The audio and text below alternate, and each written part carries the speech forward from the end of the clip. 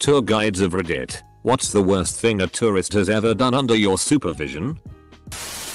About 15 years ago, I worked as a deckhand on a line of boats that took people out to Fort Sumter. The trip was about an hour each way. One day, we were about halfway there and two teenagers decided it would be fun to jump off and try to swim to shore. This is in Charleston Harbor, which is a pretty solid tidal current. Lots of boat traffic. And probably more sharks than one would like to think about. We ended up having to perform a water rescue on them. Then continued on to the fort, with the Coast Guard coming and picking them up. All in all, an extreme act of stupidity. I used to do vineyard and garden tours for a pretty well-known winery. I had a lady ask to see any Merlot vines we had, so I walked her over and she proceeded to dump ash all over them and yell, "We love you, Nana." Rest in peace. Needless to say, you are not allowed to dump human remains on food goods. I should mention the ashes came out of a gallon Ziploc baggie. It was a Christmas themed one, so maybe that makes it more tasteful. I'm a bush pilot in Alaska and occasionally do glacier air tours. If my boss asks, I'm not a fan of doing tours. One day I'm doing a glacier tour and had probably 7 people on board, and the dude sitting next to just looks at me and says, "I'm the captain now," and yanks the plane 30 degrees to the right and then lets go and laughs, saying he was just kidding. Used to be a tour guide at a primate sanctuary with a strict no touching policy. At the end of the tour there's a suspension bridge. Tourists go first. Guide goes last as per the rules. I always warn the tourists that the other side is the territory of a Hanuman Langur and he doesn't FCK around. Keep your distance, etc. He doesn't attack people out of nowhere. But he likes showing his teeth and screaming, which scares tourists. Anyway, one tour I get to the other side of the bridge, and a tourist got bitten. He says a monkey just bit him out of nowhere. Ask the other tourists. No, he tried to F-king pet the Hanuman. Was on a tour in New Orleans. Guy gets drunk and basically makes a fool of himself and slaps his partner. Everyone else on the tour is like, a Soho not cool. Take a hike. GF leaves with him. Next morning they're all on the bus waiting to roll out to the next destination and we're not moving. 30 minutes later we're all getting pissed off. Then the couple get on the bus looking sheepish. By the next stop we learn the drunk guy ran a bath at the hotel, passed out and it flooded the bathroom, and 4 floors below into the hotel lobby. The hotel wouldn't let them leave without paying thousands of dollars. Karma for him. Not a tour guide, but was doing an English language camp for foreign kids. Took the kids on a day trip to London, which involved going up the London Eye. While in the queue, one of the kids started shouting that he had a bomb in his bag and he was going to blow everyone up. Almost got all 20 kids in the group kicked out. On an open-top tour bus in London, woman tries to dangle her toddler over the railing. Then starts saying she's going to complain to my manager when I told her to stop. Caught her doing it again and company policy said that anyone endangering their kids like that was to be removed from the tour. So the driver had to come up and march her off. She still insisted she did nothing wrong.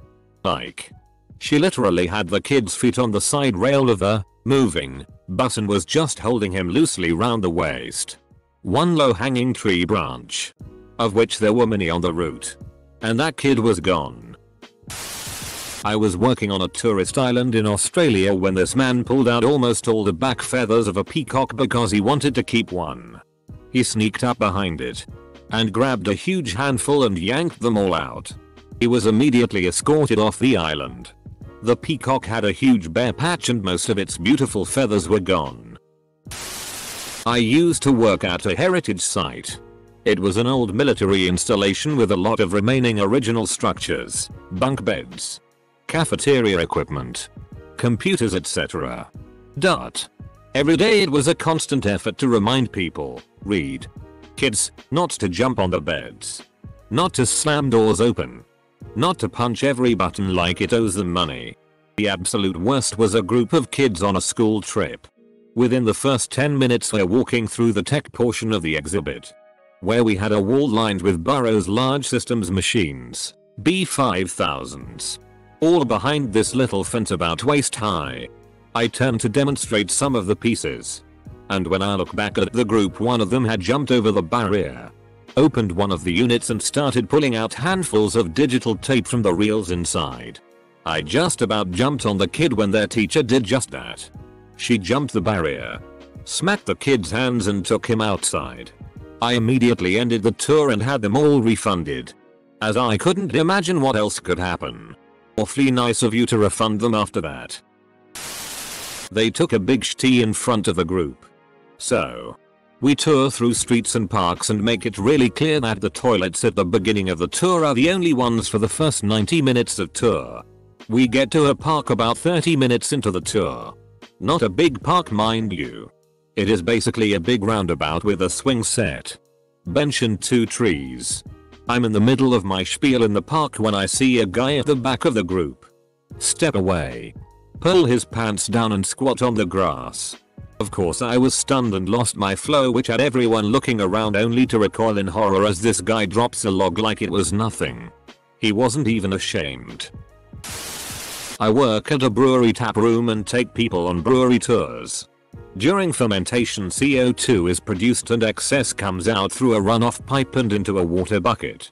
One of the attendees, who was being a pain and trying to be funny but nobody was laughing, asked me what the pipe was for. So I gladly explained. He then asked what would happen if he breathed it in. In disbelief of his stupidity, I told him he would pass out, damage his brain. He then proceeded to grab the pipe and take a breath. He was then ejected and barred. Some people are just beyond belief. Took a class of middle schoolers to a museum and one of my arsehole students dragged his hand across a 3,000-year-old Indian painting. Later on I found out the object was almost certainly a reproduction, but I nearly died of rage on the spot. The student was with us on a 45-day placement for severe behavioral issues. He earned enough points in school to qualify for the field trip. Never again. Not me. My best friend's tour guide on an island off the Australian coast, he saw one of the tour ignore the huge signs warning people not to go to the edge of the water. Predictably, the tourist gets hit by a huge wave, swept out to sea. I know it was the worst thing the tour guide ever saw, because he and my best friend both went into the sea to rescue the tourist, and they both died. Funniest guy I ever met. Miss him most days. The tourist who caused it all? Predictably, he survived. Pretty sure he doesn't feel too good about the whole thing. Tour guide at a university. We got a lot of guests that really don't want to be there. Mostly misbehaved kids from a poor area of the city. We toured at all times, even during finals week. As many may know, sound can travel oddly in lecture centers. Our lecture centers have windows around them, and like 6 kids thought it would be hilarious to smash on the windows. From the inside it sounds like gunshots are being shot from outside. Or at least muffled gunshots. Watched 100+ students flee the classroom during their final exam. We got a lot of shitty for that. It isn't easy corralling a group of 30+ students. That's the chaperone's job. Friend of mine does tours of whiskey museums in Dublin. Someone took a shitty in one of the exhibition rooms. Why is there always that one FK? I watched a man run up the side of the platform the Winged Victory statue is on in the Louvre and throw his arm around it for a photo.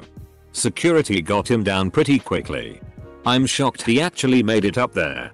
I actually had a very hard time with the Louvre because of shitty like this. So many camera flashes at point blank. People constantly touching shitty that really shouldn't be touched. Everywhere I looked there was someone being a shted to something irreplaceable. I was in the part that was still set up like a palace and came into a room to find some dude holding a 500-year-old Chinese tapestry up to his face and f-king rubbing it between his fingers. I lost it on him a bit, asking what the FCK he was thinking. Why he would do something like that. And his only response was, "I wanted to see," and shrugging. Ultimately, I trust the folks that put stuff on exhibits to have weighed the risks of this sort of moron's impact versus the value of sharing access with the world. But holy hell, does it make my blood boil. I had a guest Snorkeling, try and grab the tail of a barracuda as he swam up behind it. Luckily I was able to hit the guest with a dive fin from the boat to stop him before he got a hold. If he had grabbed on, I'm sure he would have been ripped to pieces by that fish. Couple of guys I used to play cricket with went on a school trip to Auschwitz and decided to steal a small pair of glasses and some buttons they found half buried in the ground. They were detained by Polish police while they were leaving the site. Hard to know what goes through people's heads sometimes. On the subject of Auschwitz, I work with a dude whose go-to badass story is that he snorted coke while walking around Auschwitz. I've probably heard him tell 25 people or so the same story, and every person kind of looks at him like he's a f***ing piece of shit, and then they try and change the subject. Not a tour guide, but I guess you could say I work in the tourism industry. I work ground crew for a company that does helicopter tours. Number 1 rule for customers is don't walk under the tail boom. The rotor will kill you and it will hurt. It's unbelievable how many people have a death wish out there. People see the fastest way to the other side of the helicopter and don't stop to think, oh hey, that spinning blade may or may not slice my whole f***ing head off, let's see how close we can get to it. Tour guide boat captain in the Caribbean. We had about 40-50 people on the boat. Got off. We would normally go feed swimming pigs, which someone would get nipped from them from doing stupid shit, but nothing too serious. Well, the next stop after that was another island where we would hand feed turtle, sharks, and stingrays. So we would tell the people to hold it with the palm open and food in the middle for the stingrays, and they would come over the top and take it out. The turtles and the sharks put it in the water holding it in the tips, and when they are coming for it, let go. Well, of course, this dingus decided he would be tough and feed this baby shark. No longer than your forearm without letting go. Shark proceeds to bite his fingers. He screams and jumps up out of the water and flicks it off of his hand, pulling one of his fingernails off in the process. So that's one I always remember. I used to give tours at my university. There was a group of middle schoolers I was giving a tour to show them why they should want to go college. Yata yata.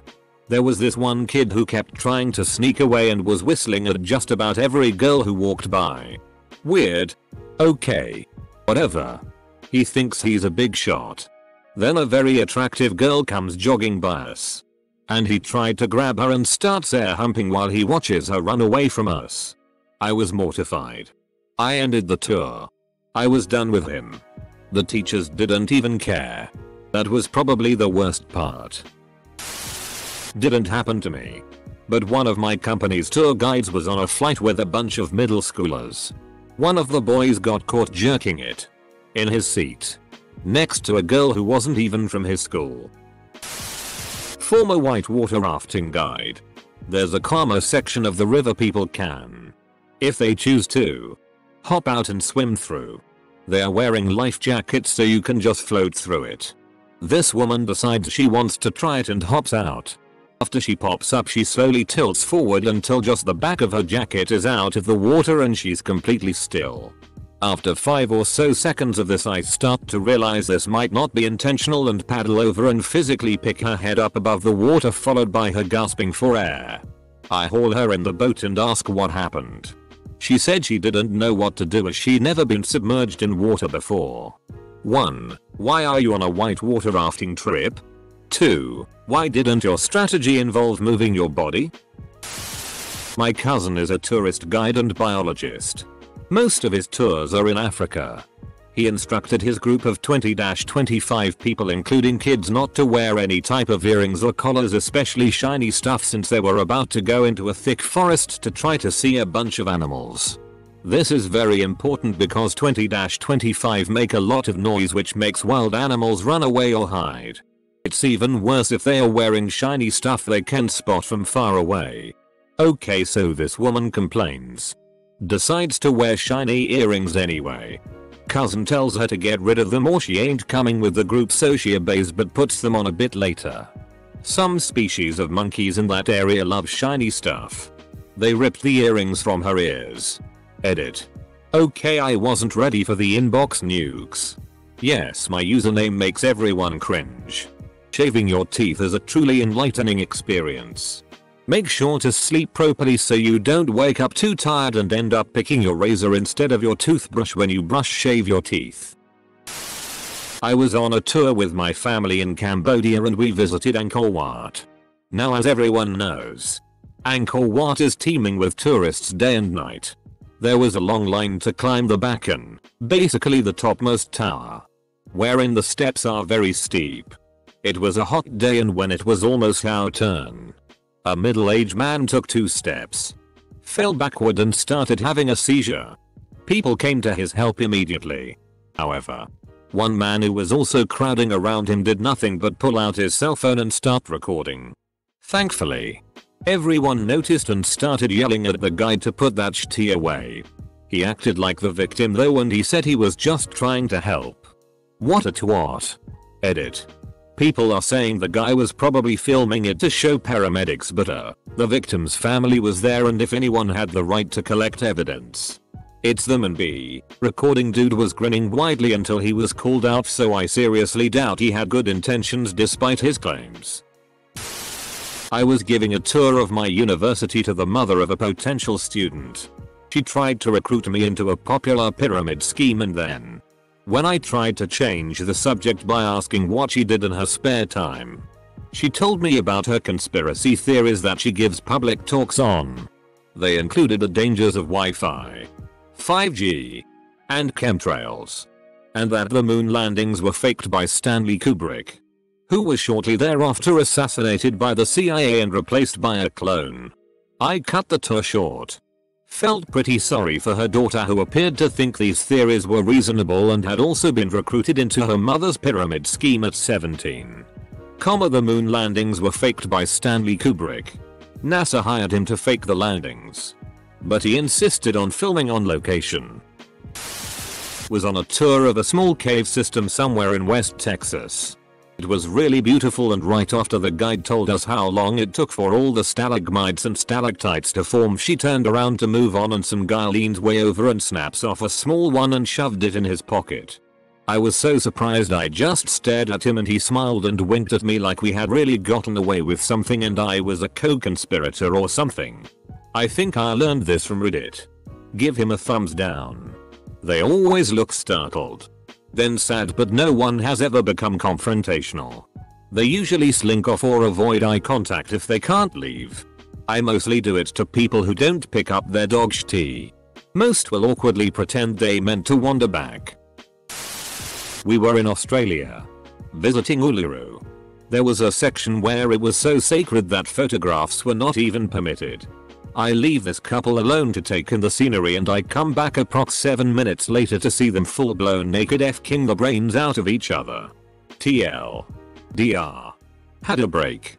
Couple started f-king at sacred site. Saw a kid knock over a set of replica Civil War rifles that were on display. And then his mom got mad at the tour guide for yelling at him. The kid and his mom were kicked off the Civil War tour. I was a whitewater rafting guide and we had a trip of about 5 boats. One of the clients only brought nice high heel type shoes. Not very high, but those type of lady nice shoes. Not sure what to call them. We require shoes on the trip, so that's what she wore.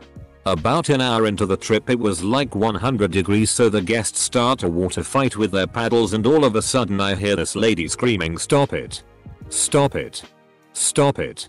I didn't come here to get wet. Full stop."